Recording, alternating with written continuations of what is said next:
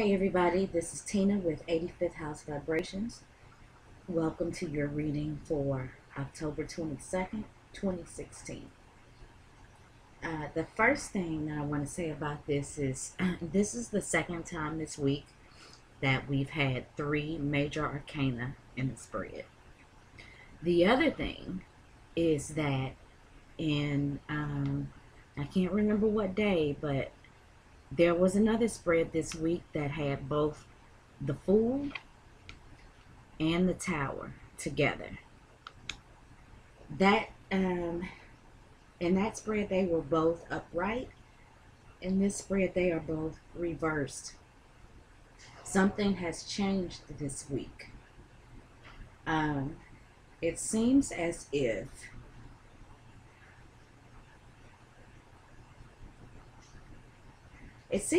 if some of you are either hesitant to make some sort of move, or the move that you're making is risky and not well thought out. With this Tower card reversed, while the Tower reversed is providing you some sort of movement, or it looks like there's some sort of development that's happening, more than likely it's not what you think. With the Fool reversed here and the Tower reversed, and we're going to get to this Wheel reversed in a minute, it seems like some of you may be holding on to the inevitable.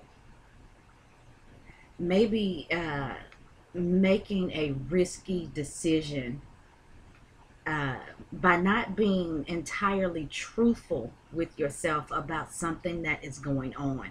And by not being entirely truthful with yourself, or there may be somebody who's not being entirely truthful with you, it gives you the illusion that there is the ability to move forward with something.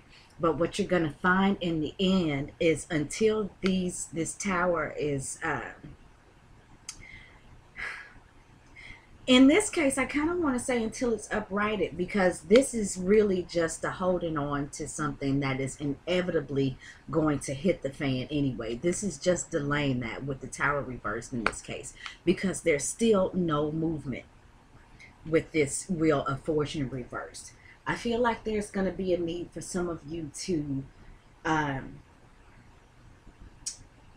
not just jump out there. That would probably be a foolish thing to do today, until you see exactly what you need to see for exactly what it is. Once that happens, then maybe you can turn the Wheel of Fortune upright.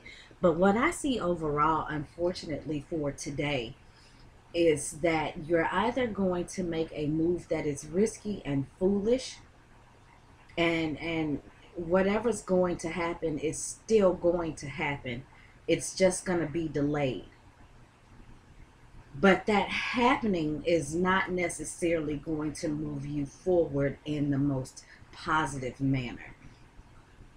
The only thing that I can really say about this, and especially with it being the three major arcana, I think there's a on my planetary hours, I think there's a need to kind of sit back and take stock of things, and really get to the truth of a particular matter.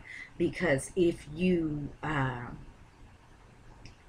try fooling yourself, or if you allow somebody else to try to deceive you, it's only going to leave you stuck, or even put you back in this situation. I feel like with this Fool and with this Tower reversed, this is a one false step forward and two real steps back. I think that is the way that I see this energy. And, of course, sometimes everything, doesn't go the way that we plan. But today may be a day to just really sit back and take stock of things, like I said before, and see it for what it really is, before we make any attempts to do something that we are unable to undo. The end result, either way, is going to be a lack of movement, a lack of progression today. So today may be just a good day to just sit back and observe. Maybe watch the game and not play it.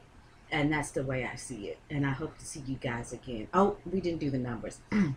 Let's see what we got here. We've got the Fool, which is 0. And we've got the Tower, which is 16. And we've got the Wheel, which is 10.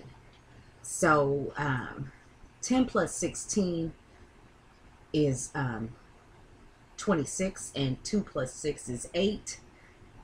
So, you know, I can definitely see this being about some sort of struggles. There's a struggle to want to move forward based on something that is not necessarily the truth. There may be power struggles between you and somebody who is not telling you the truth. However, the end result is still going to be a lack of movement, a lack of progressions. 1 false step forward, 2 false steps back. So definitely take that into consideration as you go about your day to day. I wish I had a better interpretation of these cards today, but that's kind of the way I see it. And if you'd like a personal reading, please feel free to send email to Tina at 85thHouseVibrations.net. And I hope to see you all again tomorrow.